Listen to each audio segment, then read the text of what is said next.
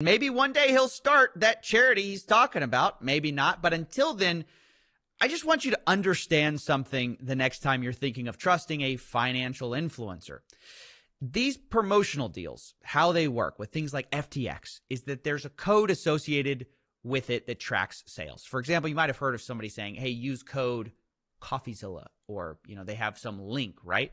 So FTX can see how many people signed up with Kevin's link or Shaq's link.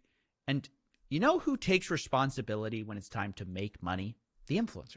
They take responsibility for you joining their platform. That's how FTX grew. They paid all these people who wanted to be responsible for bringing you in. But you know what happens when things go wrong? Suddenly, they're not responsible. You did it. It's on you.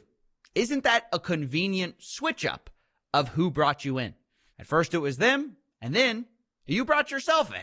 You got to take responsibility for your own actions. And I just don't think this is really working for people anymore. I think it really just benefits the influencers and the financial companies, but hardly anyone else. It's bad for regular people, and I think there just really needs to be new rules in place about financial experts in the modern era. But hey, that's just my opinion. # not financial advice.